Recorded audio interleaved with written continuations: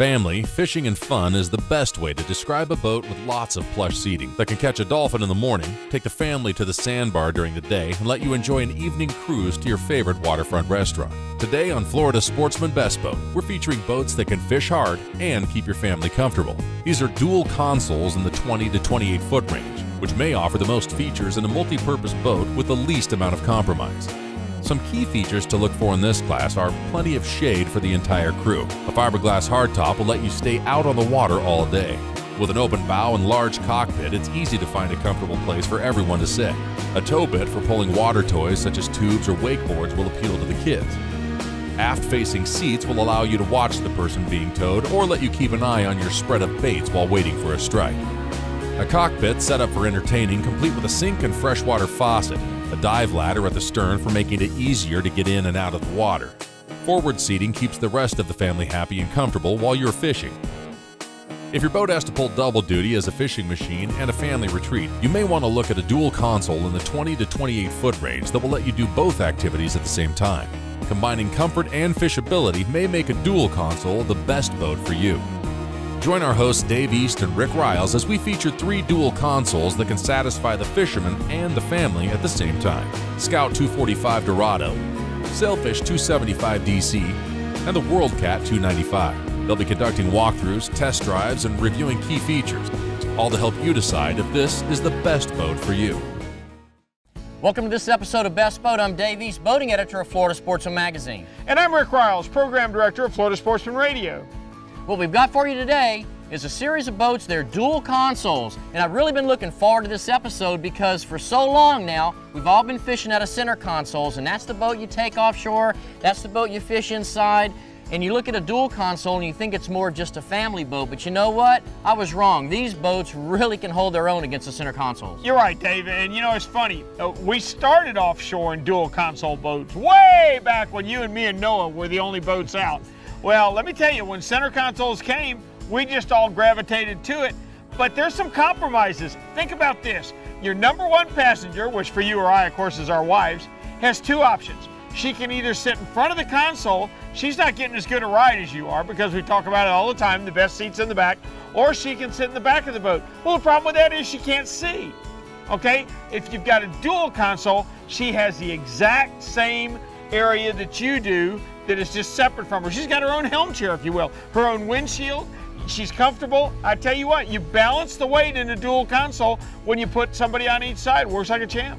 Well, what impressed me most about these boats we've run so far is it's like driving your car. You have a windshield. If you close that walk-through, and most of them have a little door that'll close off, you don't get hardly any indication of wind in your face. You got to look at the speedometer to know that you're moving.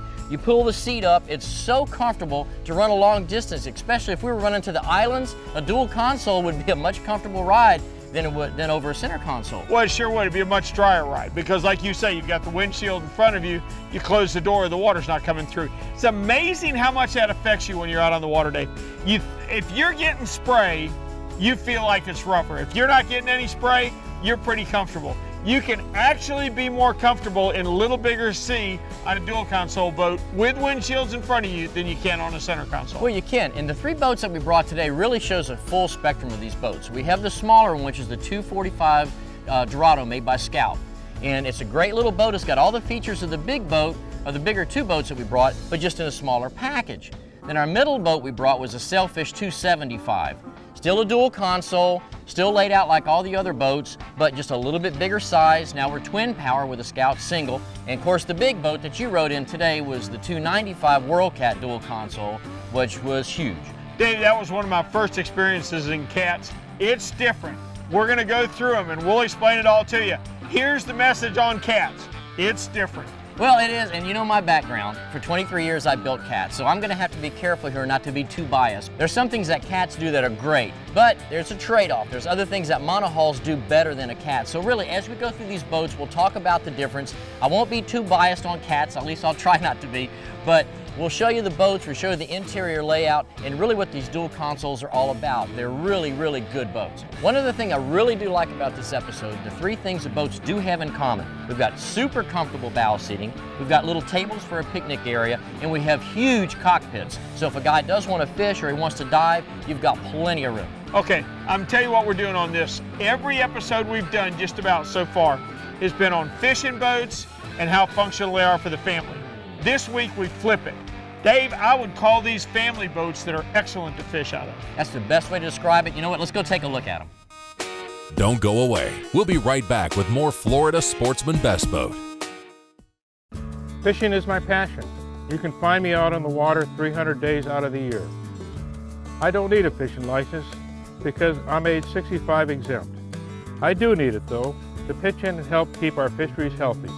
By purchasing a license, it supports research projects, wildlife enforcement, hatcheries, and much more. So my grandkids and future generations will be able to share this passion too. My name is Jim Harder, and those are the reasons I do. Welcome back to Florida's Sportsman Best Boat. This week, we'll be featuring 20 to 28-foot dual consoles. Dave and Rick started off with the Scout 245. Okay, Rick, this is the Scout Dorado 245. It's the smallest boat of the three that we brought today, but like you saw this morning, I was offshore and able to keep up with the other two larger boats with no issue whatsoever. And boy, did they do a good job of maximizing space on this boat. I keep thinking they've done everything they can do to a 24-foot boat. No, they haven't, Dave. This one's got some innovations you won't see anywhere else that I really like. You know, you mentioned it being a single engine. Dave, it's got a 100-gallon fuel tank. It would be impossible to burn out that much fuel out of a 4-stroke 300 in a single day.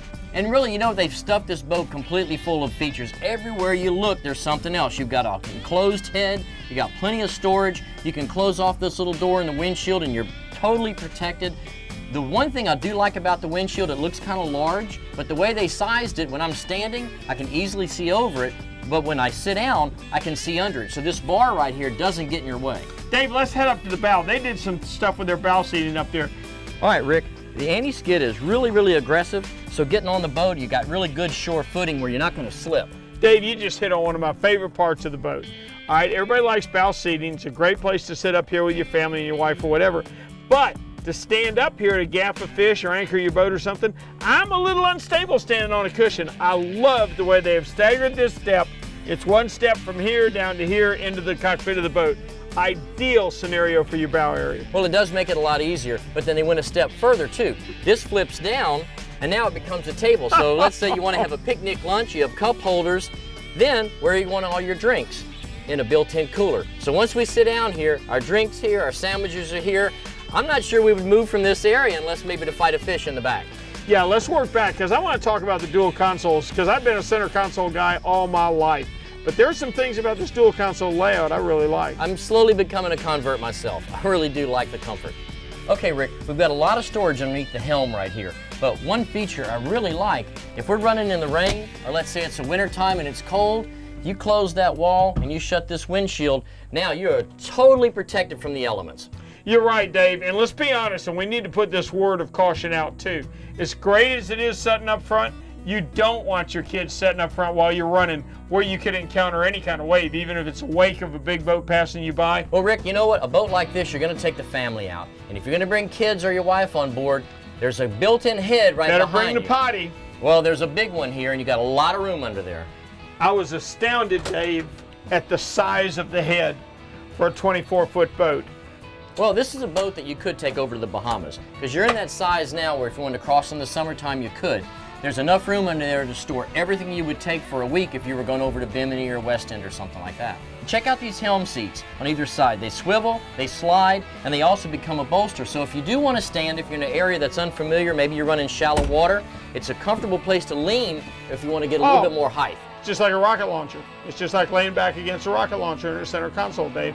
I'm telling you, I like the balance of having people on each side.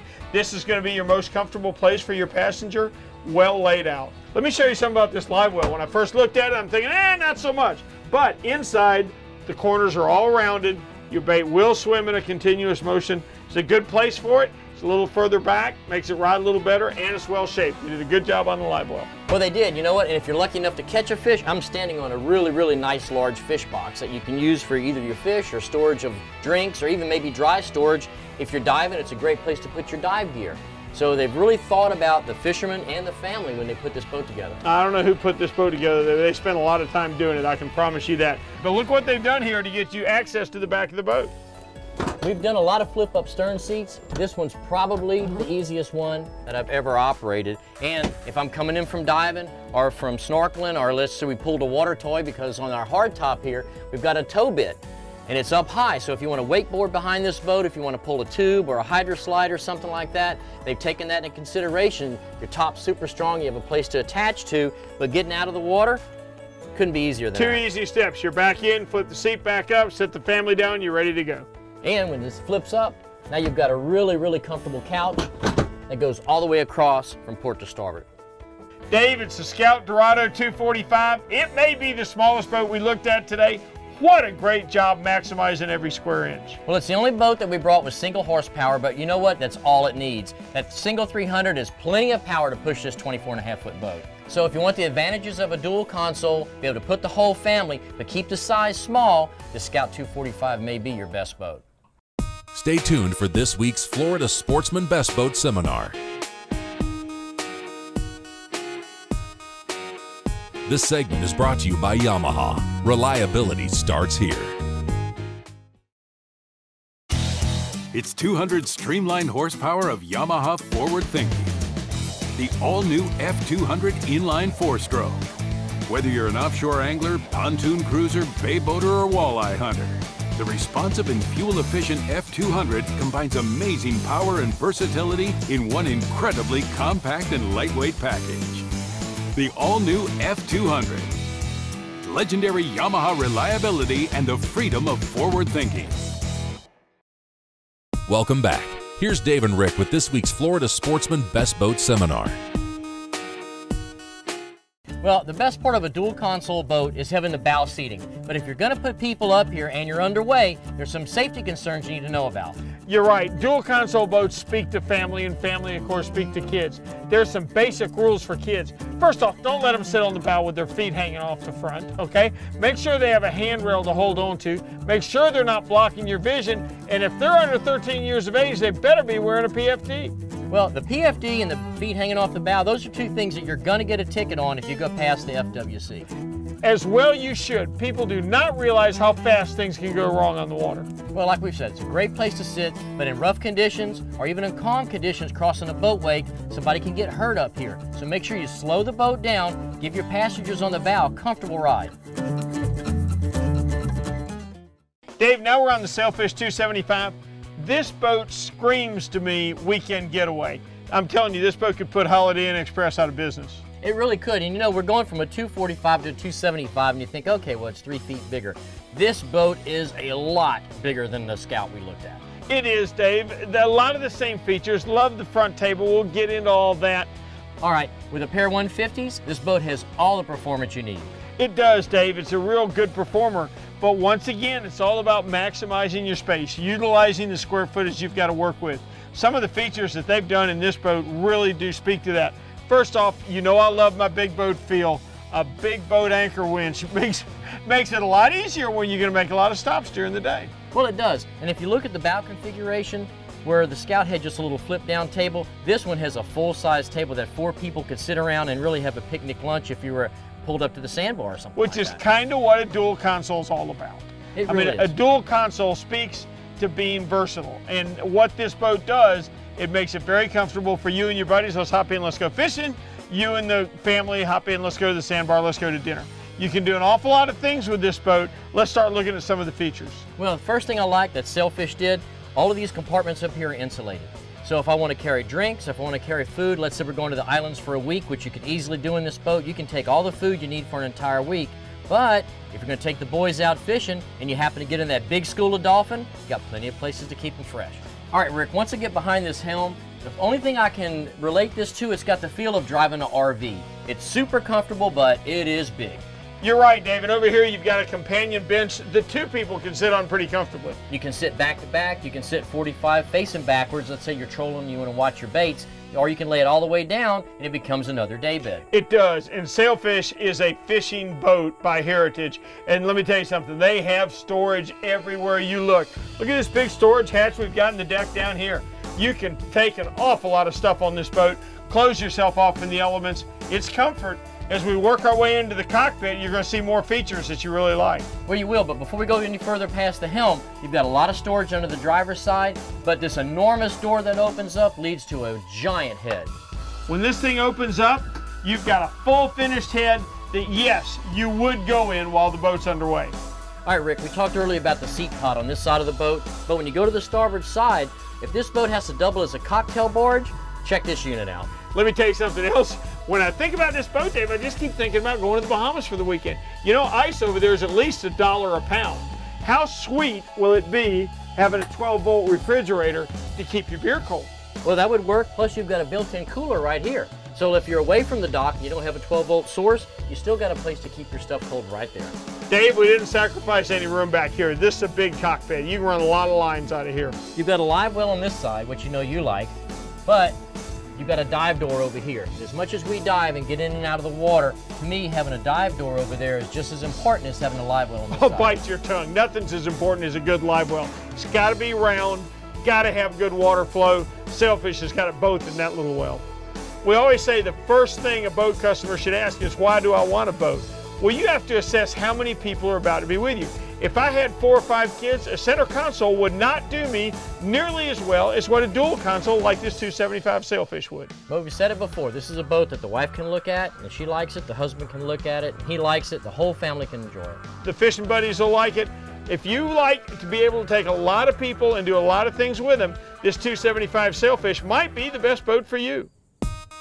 Don't go away. We'll be right back with more Florida Sportsman Best Boat. Florida Sportsman, the source for fishing in the outdoors since 1969. Florida's largest fishing and outdoors magazine. Year-round TV with real-time Florida Sportsman and Florida Sportsman Best Boat. Florida's #1 online resource. Over 8 million page views a month. Live reports from the water every Saturday morning. Hands-on instruction, seminars and demonstrations. Books, charts and more. Become part of the Florida Sportsman community today. When filming for Florida Sportsman Best Boat, the cast and crew stayed at Pirates Cove Resort and Marina in Stuart, Florida. Family-owned and operated, featuring 50 renovated rooms with an outstanding restaurant and a full-service 50-slip marina. Welcome back to Florida Sportsman Best Boat. This week, we're featuring 20 to 28-foot dual consoles. All right, Rick, this is the 295 World Cat, and if we were doing big sport fish boats, that's your world. Now that we're in a catamaran, this is my world. This was your first ride on one. Give me your impression. It's different. It's completely different. Don't be ready for anything else you've experienced before. It rides very good, but boy, what an adjustment when you go to make a turn. The boat leans the wrong way. Well, it's like you're on a set of rails, and you're not going to get any slide out of the boat. She's going to come around in a hard turn. And really, the maneuvers that we were doing earlier today, that's not something you would normally do. We just did that to show what the boat is capable of doing. But Dave, I got to tell you, every time we came up to a wave or a wake like from another boat or something, I'd find myself bracing myself as I always do. Not a vent. Never felt? Nope, and you won't. That's got to be the beauty of cats. But you know what impresses me and impresses everybody about cats, Dave? Let's be honest. They're big. I mean, you look at the difference. If you've got a monohull boat, by the time we're up here, you and I are touching each other. We got a lot more room up here than we would a monohull of the same size. Well, especially on a dual console. This is the largest of the 3 that we brought. It's got the most room, mainly because their beam does go all the way forward. Now, by that same token, that's going to be a little harder to tow down the road, so it's like we've always said, every boat's a little bit of a give and take. Dave, you know me, I can never get enough storage. We've got storage up front. Well, we do, and as we work our way into the cockpit, if you look underneath this U-shaped seating, I've got a large insulated cooler on this side that could be a fish box or for drinks, and to make your heart warm, rod storage. Plenty of rod storage along here. I take my bottom rods, my trolling rods, my kite rods, I'm ready to go. Well, as we work aft, we'll get behind the windshield, we'll look at the helm, then I want to show you this enormous side of the console that has a head, and you can actually step down inside the boat, and that's one thing cats are good about. As you get to the outside, you actually step down into the sponson. So it allows you to go down inside the boat and get a lot more headroom. All right, Rick, once we get in the helm area, we've got the same wind door that closes with the windshield, so you're all protected from the elements if you get into the rain like we may get later, or in the winter time when you get that cold air coming in. I'll tell you what, WorldCat also addressed one of my pet peeves. Dave, it doesn't do you any good on a boat to have a great big storage area unless it's got a big door. Check out the size of this door. When you got to put all your safety equipment and your fenders and your dive tanks and everything, doesn't do you any good to try and shove it through a little bitty door. I like the way they've accessed their storage down here. Well, as we work aft, WorldCat's designed these two seats to be more than just seats. Behind this helm, I've got an insulated box. Great place for drinks, or let's say we're spearfishing or we're snapper fishing. Good place to put your smaller fish. Yeah, I like that, Dave, but let me tell you, this boat might get me divorced. This is a 12-volt refrigerator with drawers in it. For me, that'd be a perfect place to store your bait. Well, either way, you end up with this monster cockpit back here. A lot of guys can fish back here. You can get all your dive equipment back here. And this is really a good place for everybody to gather. If you're going to sit at a sandbar, if you're going to be on a reef fishing or whatever, there's a lot of room after this boat. There is, Dave. And I got to tell you, you put outriggers on this thing with a 9.5-foot beam, you are cutting a plenty wide path through the water. You're showing your baits to a lot of fish. Well, Rick, everywhere you look on this WorldCat, they've got built-in features. They've got all kind of tackle storage on this side, leader storage on that side, but also under this helm seat and back here in the cockpit, they've taken their water separator, they've taken all of their pumps out of the bilge where they're going to be subjected to salt water, and they have them up here where you can access them easy and you can maintain them. What a dream to be able to fight your fish all the way around without worrying about fouling it in your props. Well, as you walk back on that platform, if you drop that ladder in the water, you got a real dive ladder there. You can crawl up with all of your gear on rather than handing it over the side. And with cats being as stable as they are at rest, that's the best place to get on and off the boat. All right, we talked about the manufacturers doing the little things that count. You come up on the ladder, you're all full of salt, your equipment's all salty, you got your freshwater washdown right there. Just squirt it off, you're good to go. This boat will carry more people than any other boat we looked at today. It also has a great advantage of being able to plane on a single engine. There's a lot of things to like about having the biggest boat. Well, we had talked about the helm areas being almost like twin consoles, and they are. You got a full step down on the port side, you got a lot of storage under the starboard side, and you got a lot of seating aft there for 4 people. You do, and at the same time, Dave, on a calm day, you can seat 6 people up front. This boat would still be comfortable with 8 to 10 people on it. All right, well, you know what, if you're looking at a boat that has a lot of yacht-size amenities, but yet on a boat you can still trailer, this 295 DC WorldCat may be your best boat. If you're looking for the comfort amenities of a deck boat and the cockpit size of a much larger center console, then a dual console in the 20 to 28 foot range might just be the best boat for you. Well, if you decided that comfort is what you're looking for, a dual console may be just the boat. If you want more information, go to floridasportsman.com, go to our boating page, click on the Best Boat link, see more about these boats and the rest of the boats that we tested during this season of Best Boat. And we'll see you next week on Florida Sportsman's Best Boat. Be sure to join us next week when we cover 20 to 27 foot pontoon boats on Florida Sportsman Best Boat.